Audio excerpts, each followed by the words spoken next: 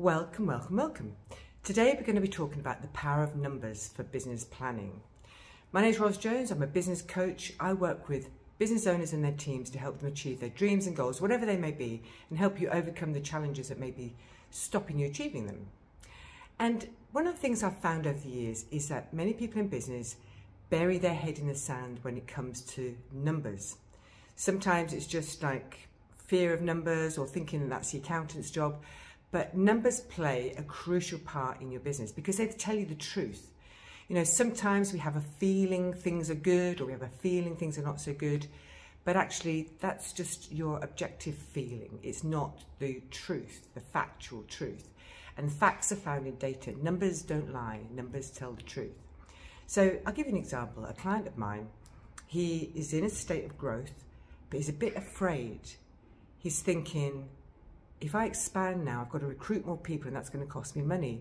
And I've heard from other people that sales are drying up, that there's a recession coming, all these things that are holding him back from things that he's hearing and that the fear that he's feeling. So I know this business is a great business, is in a great state of growth. In order to grow and able to deliver all the work that I know is coming in, he's going to have to expand his team. So I helped this guy get together his numbers. So we got together all of his sales pipeline. His team are busy receiving all of these leads every day. Got it displayed in a format so that he could see that actually the sales pipeline went like 2/3 into the year. And so that gave him confidence that the work was there. We analysed where the inquiries were coming from, and they were all existing customers or referrals from existing customers. So what that gave him the evidence of is that he's not doing any marketing. Well, the only marketing he's doing is providing a great service, which is being enough to bring people back to him. But he's not actually paying to do any marketing. He's not actually doing any proactive marketing. So if he found that his leads are drying up, there's a whole pool of prospects out there for him to target through marketing. So that gave him confidence too. And then we did a cash flow forecast. So if all of these jobs are coming in, what does that mean in monetary terms? So we were able to forecast right out into the year to give him an idea of all the money that's coming into his business. And so that has given him confidence. Now he feels he can invest in new people, he can invest in machinery, a new van, and he can invest in automating processes, putting new systems in.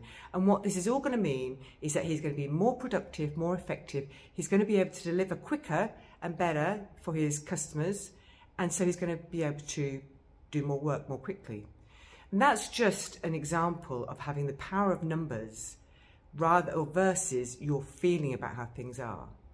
So now I'm a big believer in your intuition, your gut feeling, but really when the chips are down, you need to make decisions. Numbers are your number one gold dust in your business. You know, your numbers might be different. For example, you might find that actually you haven't got that many leads coming in, so you're gonna have to do some more lead generation work. Or maybe you're getting leads in but not converting many into customers. So you may have to do some work on your conversion in the next quarter.